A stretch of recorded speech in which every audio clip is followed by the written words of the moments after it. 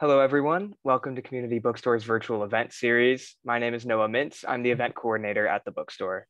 Community Bookstore will be celebrating 50 years in business this fall, and we credit the continued support of readers and writers for this milestone.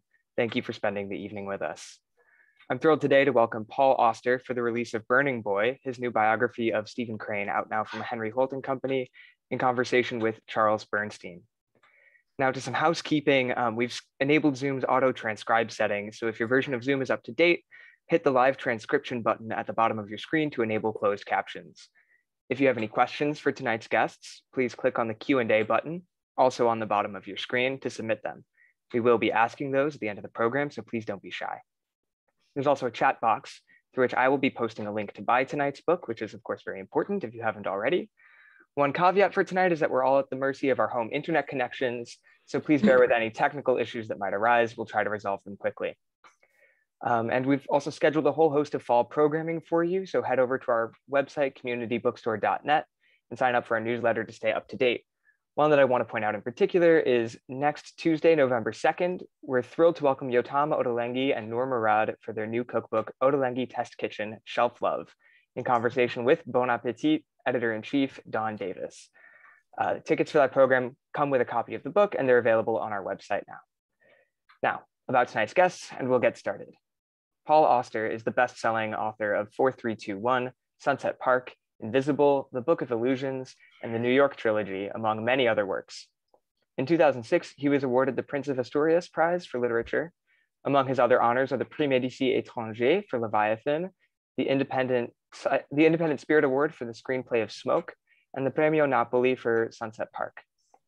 In 2012, he was the first recipient of the New York City Literary Honors in the category of fiction. He has also been a finalist for the International Impact Dublin Literary Award for The Book of Illusions, the Penn Faulkner Award for The Music of Chance, the Edgar Award for City of Glass, and the Man Booker Prize for 4321. He is a member of the American Academy of Arts and Letters and a commandeur de l'Ordre des Arts et des Lettres. His work has been translated into more than 40 languages. He lives in Brooklyn, New York.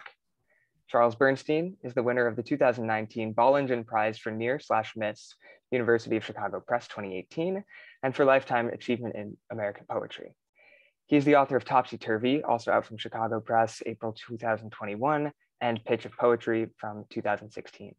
He is Regan Professor Emeritus of English and Comparative Literature at the University of Pennsylvania and a Fellow of the American Academy of Arts and Sciences. So now, without any further ado, Paul Auster, Charles Bernstein, thank you so much for joining us. I'll hand it off to you. Well, it's great to be here and in your home with the Siri and Susan at the other end of the table, the peanut gallery, and in your living room here in, is it Park Slope or Park Slope? It's a section, a very charming section of Brooklyn, New York, notable for its brownstones, small independent family houses. And you've lived here for quite a long time. Yes, I have. And in fact, I'm only a few blocks away from the bookstore that is hosting this event. Right, community bookstore. It is our community. Right. Yeah. And we live just in a way, it's another world, in an adjacent neighborhood, not so far from here. You live on the other side of the Gowanus Canal. Right. And walking distance. Yeah. So for one thing, Paul, congratulations. This is the actual publication date of the book. Yes, it's the birthday of the book. And actually, Stephen Crane's birthday is coming on November 1st. And it will be the 150th anniversary of his birth. Now, am I right that this book is for sale through the community bookstore? That's the idea, as far as I know. And how do you do that? Online now, you click things and put your credit card in, and then you get the book within a few days. Presumably, I really don't know how to do this. That it could be bought directly from the community bookstore. Since the Peanut Gallery earlier was asking why did you write this book? As a potential question, and I was going to say I wrote it to make a lot of money. So I'm hoping. How's that going? I'm hoping. Well, I don't think very well yet because the book is only out today. Well, we shall see. In any case, maybe it's too many pages to make a lot of money. Maybe a 300-page book could make money, but a 1,000-page book. I intended originally to write a book of about 150 or 200 pages, but I got carried away. Well, I want to hear about that carried away, but I have to ask you, because some people here will not know anything about the book or even about the subject of the book, if you want to sort of give some opening pitch to what this is all about. Rather than put it in my own words, I'm going to put it in my own words in the book. Just this is how the book launches. Born on the Day of the Dead, and dead 5 months before his 29th birthday, Stephen Crane lived for 5 months and 5 days into the 20th century, undone by tuberculosis before he had a chance to drive an automobile or see an airplane, to watch a film projected on a large screen or listen to a radio. A figure from the horse and buggy world who missed out on the future that was awaiting his peers, not just the construction of those miraculous machines and inventions, but the horrors of the age as well, including the destruction of tens of millions of lives in 2 world wars. His contemporaries were Henri Matisse, 22 months older than he was, Vladimir Lenin, 17 months older, Marcel Proust, 4 months older, and such American writers as W.E.B. Du Bois, Theodore Dreiser, Willa Cather, Gertrude Stein, Sherwood Anderson, and Robert Frost, all of whom carried on well into the new century. But Crane's work, which shunned the traditions of nearly everything that had come before him, was so radical for its time that he can be regarded now as the first American modernist, the man most responsible for changing the way we see the world through the lens of the written word. And I'm going to jump ahead. The next page covers his family and his background. His father was a Methodist minister, and he was the youngest of 14 children. After one disaffected and aborted year as a college student, a single semester at Lafayette, followed by another semester at Syracuse, where he played on the baseball team and registered for just one course, Crane headed back south to the twin destinations of Asbury Park and New York City, determined to make his way as a professional writer. He was not yet 20 years old. On September 28th, just blocks away from where Crane would soon be living in Manhattan, the unread and all but forgotten Herman Melville died. On November 10th, thousands of miles to the east in Marseille, France, Arthur Rimbaud died at the age of 37.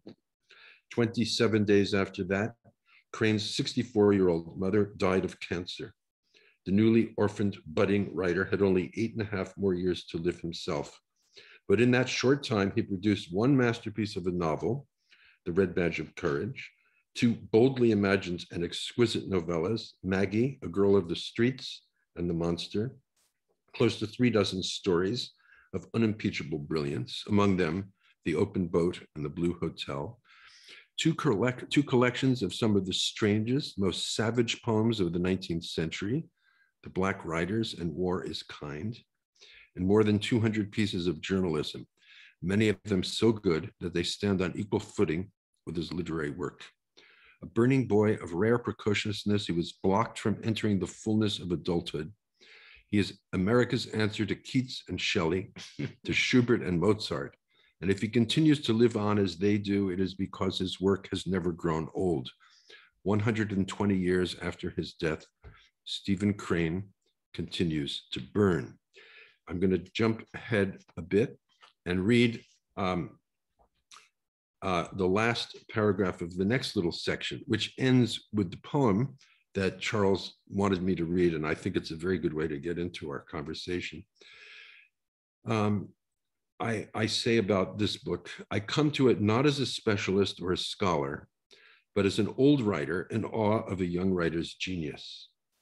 Having spent the past 2 years poring over every one of Crane's works, having read through every one of his published letters, having snatched up every piece of biographical information I could put my hands on, I find myself just as fascinated by Crane's frantic, contradictory life as by the work he left us. It was a weird and singular life, full of impulsive risks, an often pulverizing lack of money, and a pig-headed, intractable devotion to his calling as a writer. which flung him from one unlikely and perilous situation to the next.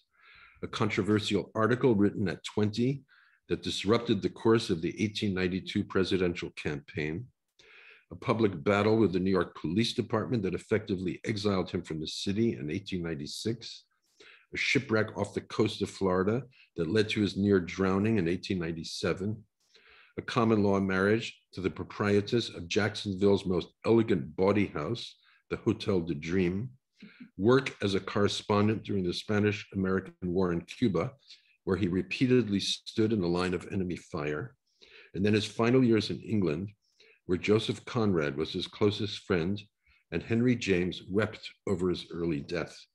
And this writer, who is best known as a chronicler of war, embraced many other subjects as well, handling them all with immense skill and originality, from stories about young children and struggling bohemian artists to firsthand accounts of New York opium dens, conditions in a Pennsylvania coal mine, and a devastating drought in Nebraska.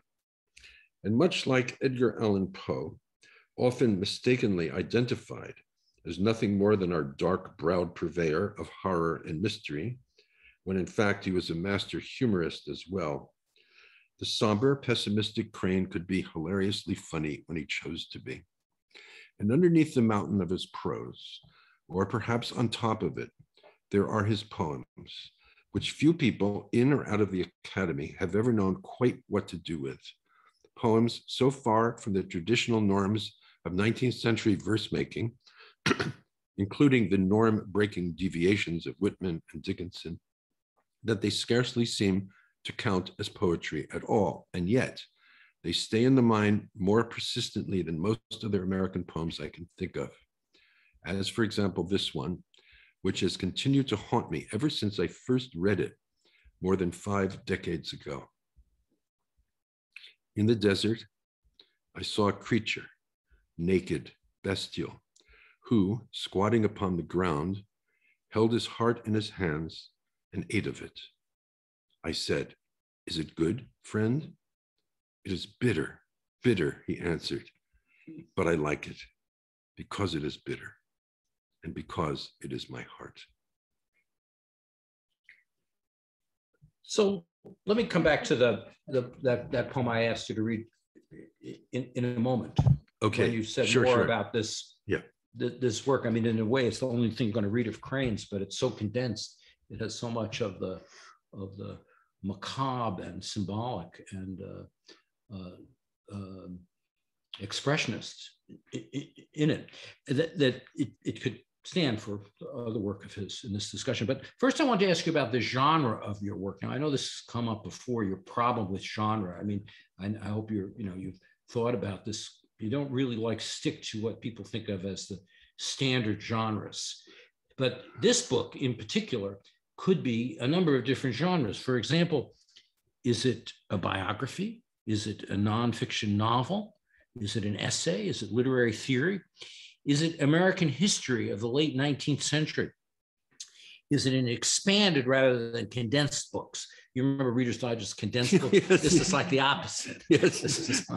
Yeah, Hart Crane lived just a few years, and this is expanded. Stephen. And then also it's kind of in respect to what you're saying about a modernist, of Crane, it's in a way, it's a work of collage or palimpsest or montage.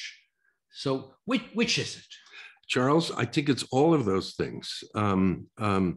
I felt that I couldn't really tackle Crane without exploring his work in great detail. That was my prime impulse.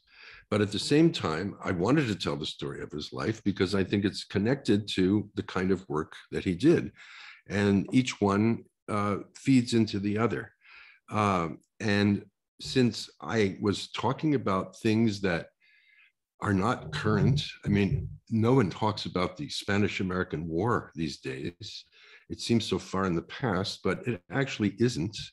And in fact, the Spanish-American War was the beginning of the American century. America's great assertion of power on the world stage. And so I wanted to explore all of these things. When I finished writing the manuscript, I was curious to see how it all fell out. And I counted up pages concerning his work and counted up pages concerning his life and the times. And they pretty much are 50-50, which seemed about right, I thought. Just a pure study of his writing wouldn't have been as interesting to me. And I certainly don't, as I say in the beginning of the book, I don't approach it as a scholar. I'm reading Crane raw. I'm trying to present him to the reader, who is someone I assume has never read a word that Stephen Crane wrote, or very little. And therefore, since Crane was such a writer of such varied talents, who employed different methods of composition depending on the kind of work he was trying to write, that I wanted to give a rich sampling of all this variety in his prose, and also, to talk about the poetry, but also the journalism, some of which is exceedingly good. And also inside some of these articles are buried sentences and ideas that I think really help to explain some of the deeper meanings of Crane's most important fiction. So everything is connected.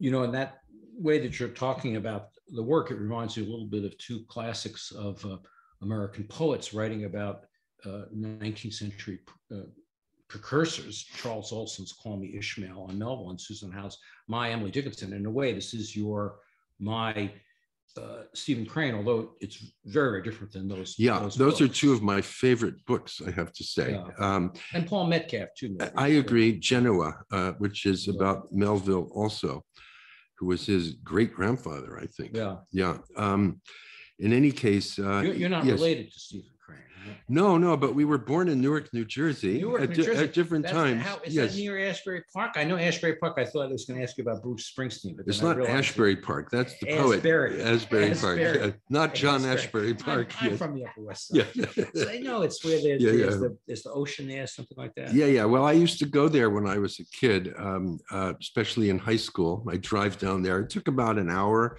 and 15 minutes down the Garden State Parkway. And it was a fun place for teenagers to go. Amusement park, roller coaster, boardwalk, the ocean. It was a fabulous place, but I didn't know that Asbury Park is named after the first Methodist bishop, Francis Asbury, and it was a Methodist stronghold, and it was developed by Methodists. So how about the connections, kind of follows on my genre question, of this work to your other books? Now, it goes back to the fact that you've done a number of unexpected books. And I think it's fair to say that this book is unexpected for you to do at this point in your, in the set of books, that you do something that's about a single writer that has this strong historical and biographical impulse. And it is, to some degree, well, it is nonfiction. Yes. In that way, your last book was also quite an epic book. Epic, Pound said, epic poem is a poem including history. This is an epic novel. 4321 has some connection in terms of the scale, and even the time frame is a little bit after. How does it relate to your other works? Do you see this as, if you were to put this in line with several of your other books? I don't know what to tell you. I never would have imagined myself writing such a book. And it came about after I finished 4321, which was in 2016. It was published the following year. I was really, really, really exhausted. And I knew I was going to have to take some time off, that I had to put my pen down and just clear my head and not try to write anything for a while. And it's really the first holiday I ever took from writing of any length. And one of the things I wanted to do during this period was to catch up and read books that I'd always meant to read and hadn't. And I was plowing through a number of wonderful things. Series favorite novel, Middlemarch, for example, which had resisted me for decades. And I finally got into it and read the whole thing and admired it greatly. Returning to Virginia Woolf after years of thinking I didn't like her much because I had read the wrong books when I was 18 or 19. And finally, too much noise from the peanut gallery there. And finally understanding that To the Lighthouse is one of the most beautiful, shattering novels I've ever read. We agree. We all agree. They can, this is a directional microphone. I know they're not being heard, but I think they are heard, but they are great spirited raising their thumbs. Okay, there's thumbs up for that. Anyway, among the things I came across on my bookshelf was the Viking portable edition of Stephen Crane that I had had for many, many years, but I hadn't read Crane. Well, I read him in high school, and I read a bit in my undergraduate days. We had that assigned, the Red Badge of Courage, 10th grade, Bronx Science. Me too, 10th grade, Columbia High School in New Jersey. And I opened it up and I came across a novella that I didn't know anything about, and in fact had never heard of, entitled The Monster. It's a work of 60 pages or so, written in 1897. I was so thrown back by this work. I found it so powerful, so original, so astoundingly surprising, because it's a book about, among other things, race, but really head on. The central character is a Black man in a small northern town. And I was so impressed by this work, which I think is one of the greatest American works of the period, that I was inspired to go on reading more Crane. And I plowed through everything in that 500-page selection of his work, and felt inspired and elated enough to want to go on. And I got hold of the Library of America edition next, which has about 1,300 pages of Crane's work. I read every single thing, and I began to understand how great this writer was and how neglected he has been for quite a while now, which pushed me into, because I was just pursuing, my impulse here, the collected works of Stephen Crane. 10 volumes, over 3,000 pages of published writing. And of course, all done in a very short period of his life. He was 28 when he died, and he published all this work. And I at the same time, I started reading about his life, and as I explained, just reading everything, letters and biographies and accounts of him written by other people. And I realized that I wanted to write a small book of an appreciation of Crane, to just share my enthusiasm for this late in life discovery of mine. Well, one thing led to another, and the little book became quite a hefty book, but no regrets. And I did it with a lot of enthusiasm, but at the same time, I kept saying to myself, this is an answer to your question. Why am I doing it? What the hell am I doing writing this book? And the only answer I could come up with was, now, if you remember, in 4321, there are 4 boys, the same boy named Ferguson. Yes. And there are variations on his life. And I decided, this is magical thinking, that Crane was Ferguson 5. Oh, and that is the answer to my question. That's right. The answer. He was Ferguson 5. And here's the thing: I've never written a biography before, but I've certainly written about a lot of characters in novels, right. And trying to understand Crane in all his contradictoriness, which is true of nearly everybody, but his contradictions were extreme at times. Trying to fathom and put together this complex personality, I understood that I had to go through the same spiritual journey to understand it as I do with a character in one of my novels. Well, it certainly does read like a Paul Auster novel, anyway. I know some people tell me who've read it. They said they settle in, and it feels as if they're reading a novel, when in fact it's not. Well, I mean, but it feels like a novel. Yeah, one of my you. books. Yes. Or of course you have many works that are not novels too. Yes. And it fits into those too. So this is what I want to follow up on that. And it has to do with fourth trend, which is the obsessed storytelling. And I think that's what makes the length of it. In this book, readers will be noticed right away. You retell almost compulsively entire tales of Crane. You quote a great deal, but in other cases, it's like a sea captain telling a story, one yarn after the other, the Brooklyn Bridge, yes. And then you're repeating it, even though you have the text. You're retelling it, so you have quotes, the retelling, but this constant, I would say, it's almost like a nested set of stories, inside stories, and this is partly, I think, what it also, it's a little bit like a translation and recontextualization. You do this in some of your works.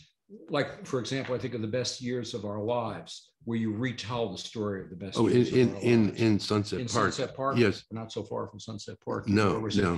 And it's interesting, and you do, it's one of the kind of things that is, characteristic of you, that you have things like that are, and that's why I think it's a collage or montage. But here you do it at a much greater scale than you've ever heard. Yes. You almost feel like an abandon to retell these stories and then add on the biographical stuff, the journalistic stuff, the story of the Spanish-American War, which of course, not telling Crane stories, but making your own stories. And in fact, even in this conversation, you're continuing to, yarn, spin tales. Spin. So what? And spin is a good. It's a good term for that. Yeah. Well, you leave me speechless. So I don't know what to say. No, my question is, what got you interested in particularly this quality of retelling? Because I imagine myself sitting down with a young person, an intelligent young person, because no one is going to read this book who isn't interested in books. I don't have to convince non-readers of Crane's importance. They're not going to be interested. But I think non-readers will not be turning to this. No, exactly. So I'm assuming a certain level of literacy from my reader, but at the same time, a lack of knowledge about Crane. And I don't feel as if I were a teacher so much as just a friend telling another friend, there's this great writer, and I want to talk to you about him, and therefore going into it in certain depth to explain why I think it's so good and what's so good about this work. I mean, I guess, though I want to go on, what interests the book is incredibly engrossing, and it pulls you in through this technique, but it has to do with a long-standing engagement that you have with what storytelling is, that is different than a lot of stories are, that have discrete beginning, middle, and ending. Right. It's stories that are almost like in Conrad, in a vortex that go up and down. And of course, Crane is very much a writer of the vortex of catastrophe. Yes. You get involved with it. Well, you sort of can't believe what's going on. His greatest works are all works about extreme situations. And by extreme, I mean people in danger, physical danger. That would include many stories about war, but also stories about impoverished people living in the slums. And I think that's why the work really hasn't aged, because it is talking about such fundamental human issues that they don't change. And therefore, the work is still deeply relevant, it seems to me. And when you figure out too, after reading, these quotes from the stories and novels that I've put in the book, and you see how vivid his prose is, how tactile it is, and how his visual perceptions, particularly visual, are more acute than just about any writer I can think of, combined with this tremendous ability to transform these difficult perceptions into vivid language. A tremendous gift in him for simile and metaphor. And so It's all driven by almost a kind of animism. I mean, inanimate things are alive, and the trees in the forest are alive, and the stones are alive, and the way he can talk about light, and what light is doing. So people have talked about him as a painterly writer, or even a cinematic writer, as if he's anticipating film, because Crane did not write these long rolling 19th century novels. He wrote very spare, short works that were mostly fragmented. And the cuts, the jumps from one scene to another are very much like film editing. And I think it was very unusual for that period for anyone to do this kind of thing. And what Crane does is he strips out everything that is not utterly essential to his purpose. So in his most famous book, The Red Badge of Courage, it is, of course, a novel set in war, but he never mentions the name of that war. He never mentions the cause of that war. We know it is a civil war, but he never mentions the word slavery. The name Abraham Lincoln never comes up. We don't hear the name of a single general from either side. What it is the inner story of a teenage volunteer in the Union Army and his first encounter with battle. And it's a book about fear. And it's an extraordinary combination of the inner and the outer. But you don't know any of the peripheral details that you would find out in, say, we were talking earlier, a novel by Tolstoy would give you. You don't get that in Crane. And as I say, I think in describing Maggie, A Girl of the Streets, which was his first novella, you can't curl up on a sofa with a Crane novel the way you can with Tolstoy or Balzac or Dickens. I said, you have to read Crane sitting bolt upright in your chair. And I think this is how you have to pay attention. Also with Maggie, he's dealing with a subject that was unacceptable. So this is another thing that I wanted to ask you about, which is, the view of him as being immoral or not having a moral point of view, which after all Tolstoy does to some extent.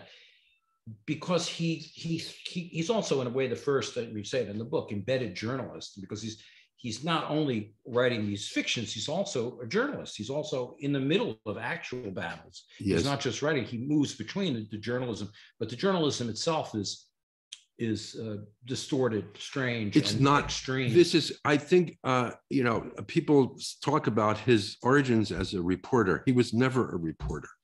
Crane, I say I know. No, I'm saying, but a lot of his early work, these wonderful sketches, they were called. That was the literary term for it, about New York City. And he goes out and he describes things that he sees in the city, and it employs this journalism. It's like the new journalism of the 60s.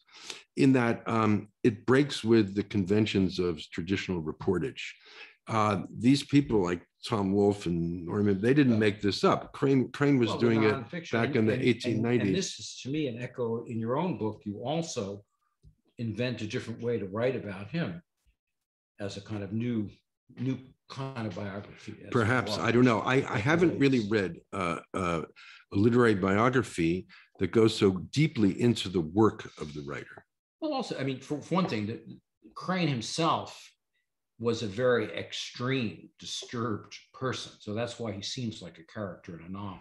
And he writes about things that were unacceptable by bourgeois standards. Yes. Now, did he get a lot of, this is a softball question, did he get a lot of negative reaction to his weird style and his extremely subjective point of view and his lack of traditional framing and ornamentation, and also for his seemingly writing about prostitutes in a non-judgmental way, a way that let me put it this way. He got both. He got both a tremendous praise after a while and constant attacks from other quarters, which is, I think, normal for any artist who is as original as Crane is.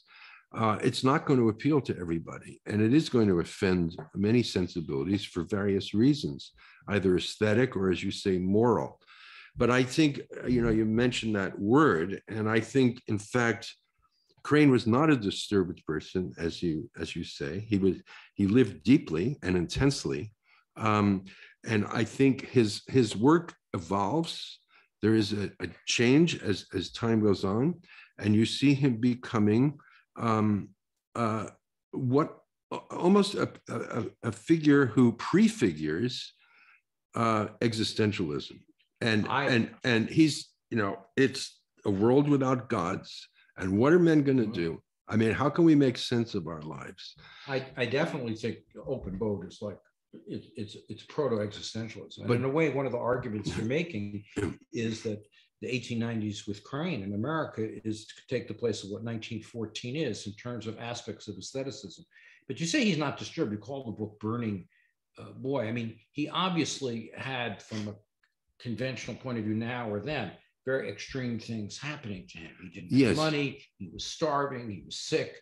I mean, if I don't know what, when you say he wasn't disturbed, I don't think he was mentally ill. No. I think that he was subjected to very disturbing circumstances. He had a rough life, and he also took enormous risks. He took great risks, and he was also a gambler. You know, he loved poker above all things, and I think he loved not knowing, and he loved the whole contemplating the whole business of chance. And what is this about? He threw himself into circumstances that were, you know, out of bounds in terms of personal safety. Well, certainly in Cuba, but I think he knew he left England and went to Cuba to report on the war. He needed money, but still, there are other ways to make money than go into even with his malaria-infested jungles. Girl, the lovers that you talk about, and so on. All of that seems like a character in a novel somehow. In such a short, his relation with his brother, all the stuff that you go into. I think it's interesting to say it's not disturbing, but well, you read and you feel great empathy for him, and the pathos of it. But you certainly feel, boy, this guy is. Well, he's living intensely. Living intensely. Okay, let's leave it. Yes. But now this is the most important point. But I know that elsewhere in New York City, there's a debate between the next mayor and somebody who's running against him. We can't even remember who he is. So I'm thinking about New York City, and it's fascinating that Teddy Roosevelt, famous to the younger people for the person who had the statue in front of the Museum of Natural History, but which has been taken down. Teddy Roosevelt also was, what's the high office in America? The president. That's yes, right. He was. President he was of the United States. The youngest in history. But he was also the New York City police commissioner. He was. Now, and he went after Stephen Crane. Well, he persecuted Stephen Crane. But this is, well, it started out, Roosevelt was a great fan of Crane's work, and they were friends. And Crane happened to witness he was doing a series of articles for Hearst on the Tenderloin, which was the naughty neighborhood of New York. And he witnessed a false arrest on trumped up charges of a prostitute by a plainclothes policeman. And since he had seen it and knew the woman was innocent, he defended her in court. This caused great controversy and anger among the police in New York. They turned against Crane. They raided his apartment when he wasn't there. And then when the woman sued the policeman for false arrest, Crane had agreed to testify, and they smeared him when he was on the stand. And they accused him of all kinds of things he had never done. Running an opium den, living off the money of prostitutes, that he was a pimp. And they made life so difficult for him that he had to get out of town, and he left. And that's when he tried to get to Cuba for the first time, went to Florida, waiting for the boat. And when he finally got on the boat, it sank, and 7 out of the 20 people on board were drowned. And Crane wound up in a little 10-foot dinghy with 3 other men, one of them the captain, an oiler, and the cook. and they couldn't get ashore. The sea was so tumultuous. They were near Daytona Beach, now what we call Daytona in Florida, and they were out on the open water for 30 hours plus. And I think that was a turning point in Crane's understanding about the world.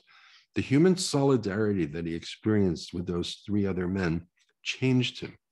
And I think his work took on new tonalities after that, culminating, I think, in The Blue Hotel, which was written a year or so later, in which he says this remarkable thing: every sin is the result of a collaboration, which is a very, very deep comment. And I think is a way into understanding sort of the moral framework in which Crane was operating as a writer. So we just have a little bit of time left to keep within the parameters that we're given to us. But yeah. I want to just close with a couple of questions. One of which has to do with what you said in the beginning about the radicalness of his work. Do you see his work in terms of aestheticism? Now, of course, he was involved with in East Aurora, the arts and crafts movement, although that was an odd circumstance, but still it directly tied into arts and crafts movement in England and aestheticism. And also, he could be seen as innovative, even avant-garde. Do you see him in that way in the 1890s? I think yes. I think he was attracted to all these things. He knew about them, but I think he was. Most of all, he wanted to shake things up, and so I think he did it in his own way. He really wasn't ever part of a movement. Well, I don't mean in terms of a movement in that sense. I mean in terms of revolutionizing writing it, not only for America but within a European context. But I think he was trying to be as honest as he could about how he saw the world and how he experienced the world, and the consequences be damned. He had to tell the truth, and he said, this is a man's honesty is the only thing he has, and I try as best I can to be as honest as I can, in spite of my weak mental machinery. He says he was very modest, Crane. He never bragged about anything, and he was stubborn, and he worked so hard while pursuing all kinds of other things at the same time. And I think he exhausted himself. And then in Cuba, he came down with tropical fever, probably malaria, combined with weak lungs. He just was never the same. And he got back to England afterwards, and he died 16 months later, and working right up to the last minute. Now, if you will, go back to the poem that you read of his. It's just a short poem. Yeah. And his poems, which we're not talking about so much, are really extraordinary also for the design with the black riders with the capital letters. Yes. Small thing on a dark. Certainly those could be thought of as the first, they certainly relate to symbolism, expression, things you almost couldn't imagine this person doing if you think about those movements outside of the US. Right. What do you think about that poem? That poem is. I mean, I've read it. Why is it his heart? I've read it. I really think that it's psychologically so profound and astonishing that a 22-year-old could have written this. And I really think it's about how people come to love their own misery, and they can't. They're inseparable from their misery, and they eat themselves alive. And it's bitter, as the man says, it's bitter, but I like it. But you because it is bitter. That poem so many times, and you have no idea. It just always is telling you something else. I know. And I think it's helpful to read it in the context of the other poems in the collection, which are all set in a kind of fabular world. And it's interesting too that the style of Crane's poems is so spare, whereas some of his prose is really quite lush. Yeah.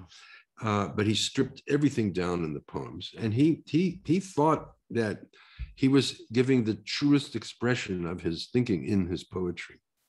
So maybe this is a good place to stop because it's exactly the time, outer limit that we were asked. Okay. And we move now to questions. Any questions that those tuning in might have? And if not, I have another set of things that we can take up. So are there any questions? Well, yes. First of all, thank you so much for this conversation, both of you. This has been a pleasure for me, and I think for everyone at home, judging from the questions in the Q&A. Thank you. Those of you at home who are watching, you can still continue to submit your questions if you have them. I'd like to start with this one from Lars Leonard Drachman asks, I feel Stephen Crane influenced writers such as Joseph Heller, Norman Mailer, and Hemingway. Do you agree with this assessment? And what other authors do you think were inspired by Stephen Crane? Well, Hemingway for sure. I think it's documented. And curiously, Crane in New York, he knew Hemingway's mother when she was trying to be an opera singer, and when she couldn't pursue that career because of a childhood illness she had with her eyes, and the theater lights were too strong for her. She went back and married Dr. Hemingway in Oak Park, Illinois. And she used to read Hemingway Crane's stories and probably told him stories about how she had known that, young genius back in the day. Another writer who was crazy for Crane was Sherwood Anderson. Another one was H.L. Mencken, very, very, very fun. And Conrad, too. Conrad. We didn't even get into that, but maybe I could expand that and take this opportunity to ask you the question about the European context. So how do you see him within the context of his contemporaries in Europe? So Conrad was his friend. Henry James, he knew. There are some aspects that are like Zola, perhaps. Maybe there's a little Flaubert. How does he fit within that? Tolstoy? How do you see him fitting in with that spectrum? Tolstoy was a writer that Crane loved. I think he declared at one point when he was quite young that he's my favorite novelist. But his work doesn't resemble Tolstoy's at all. No, except that in some way, the sense that you could do that much and the historical sweep, even though stylistically not like that, but the ambition maybe. The ambition, perhaps, yes. It's also interesting to note that three different poems, lines from three different poems by Crane, surfaced as titles of novels in post-war America, post-World War II. There's a novel called In a Lonely Place, which was made into a very good movie by Nicholas Ray and Humphrey Bogart, by Dorothy Hughes, an excellent novelist. And then there was a novel by Ross MacDonald, another crime writer, a very good one, Find a Victim. And more recently, in the 90s, Joyce Carol Oates wrote a novel which refers back to the poem we read at the beginning, Because It Is Bitter and Because It Is My Heart. That is the title of one of her novels. So that's pretty interesting that even Crane's poetry should have influenced the writing of fiction in America. That's a wonderful answer. Thank you so much for that. Another question from an anonymous attendee. Anonymous. I don't know if we want an anonymous question. Poison pen letter, perhaps. You're all very kind. You mentioned the aspect of Crane and the impact of chance on his life. Besides Ferguson, are there any other characters or situations that you've written about that you feel relate directly to Crane and his experience around chance? After writing about Crane, did it bring any new aspects or connections for you in those characters that you have written about? So I guess chance, that's a chance. You must have thought a little bit about chance. I have thought about chance. Yeah, I've thought about it. But I'm just trying to think how best to answer this. I think I understood Crane after a while, or I feel I did, because I've had experiences somewhat similar to him, in that when I was a young beginning writer, I struggled a lot, and I was rejected a great deal. All my early writing was difficult to publish, and it was deeply frustrating, but I persisted. And in spite of rejections, I mean, it's surprising to think now the New York trilogy, which is probably the book of mine people know best, when I finished the first volume and tried to publish it, it was rejected by 17 New York publishers. I remember that, actually. Well, Charles and I know the person who didn't reject you. Yeah, who didn't reject me. I know. Douglas Messerly. Douglas Messerly, who ran a small, very excellent press in Los Angeles. So the New York trilogy was published in California. How's that for irony? And so I think that stubbornness of Crane's, I had it as well. And so there was that link. And I think that character trait was something that helped me into understanding him, because I understand these impulses in myself as well. But one thing which relates maybe not to chance per se, but certainly to aspects of that in your other work, that the questioner may be thinking about too, is when you read this book, it goes on, it just, such unexpected things happen.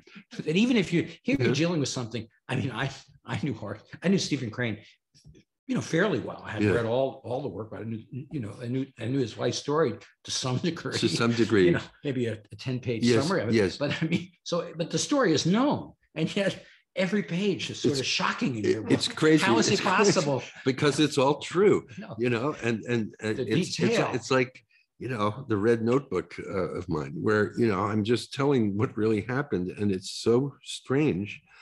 And so the conclusion is that life is filled with with unexpected events, and I think we should not be surprised by this anymore, but just take it as part of what I call the mechanics of reality. And in Crane, those unexpected things that happen aren't given an overriding moral or historical meaning. No. They actually have, like an open boat and existential. You come smack up against this thing. Maybe it's reality, but in his case, maybe it's the imaginary too. It's hard to know where the one stops and the other. Well, I think Crane was obsessed with this question about the utter indifference of nature to mankind. Right, which that poem, by the way, that whole book is all about. And that it's not that nature is cruel. It's not that nature is kind. It's just that nature is utterly indifferent to us. And so again, how do you deal with this? Well, he compares at one point in one story, I think it's in The Open Boat, he compares men to mice nibbling at the sacred cheese of life. And then in The Blue Hotel, he describes people as lice, clinging to this orb circulating through the cosmos, clinging to it. He's a little bit like our American Nietzsche in some way. There are some furious passages in his work, that one from The Blue Hotel being one of them. But okay, we might be lice, we might be nothing, but still among ourselves, among human beings, what human beings do to one another matters, if not to the cosmos and nature, at least to human beings, and how we behave with one another matters. So this is the position I think he came to after, in the beginning, really standing back and just looking. And then I think he was trying to later on make sense of these things for himself. Anyway, any more questions? Yes, several. Here's a quick one. With so many siblings, was he close to any of them? Yes. It's interesting. He was by far the youngest. His next oldest sibling was 8 years older than he was. And so there were 14 children born, 9 survived. And then 2 more died during Crane's early years, a beloved sister and a brother who was a few years older than he was. And he was very close to Edmund, who was, I think, 14 years older than he was. They were very, very close. And in fact, Edmund at one point had twin boys, and one of them was named Stephen, after his little brother. And then there was an older brother, William, who was the wealthiest and most successful of all the Crane siblings. he was 18 or 19 years older than Crane. And he served as a kind of pseudo father because Crane's father died when he was 8 years old. He didn't really have a father. And William was a very complicated, not very nice person who did some nasty things to his brother under the guise of being kind.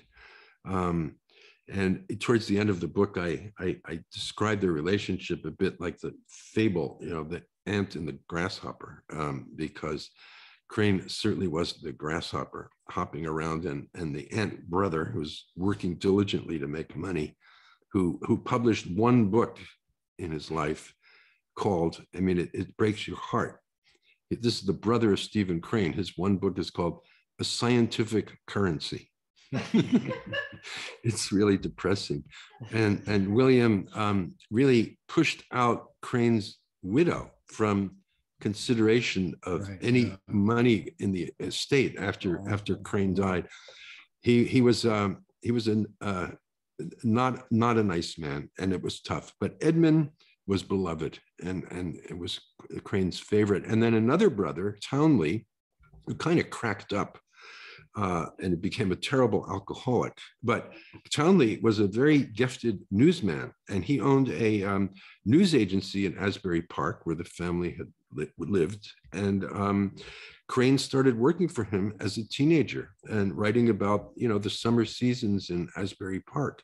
And that's how he learned to write, because he had an older brother who gave him a job. And he went back and forth with that brother over the years. That's right. And not many budding writers have older brothers twice their age who happen to own news agencies. So it was a lucky break for Crane.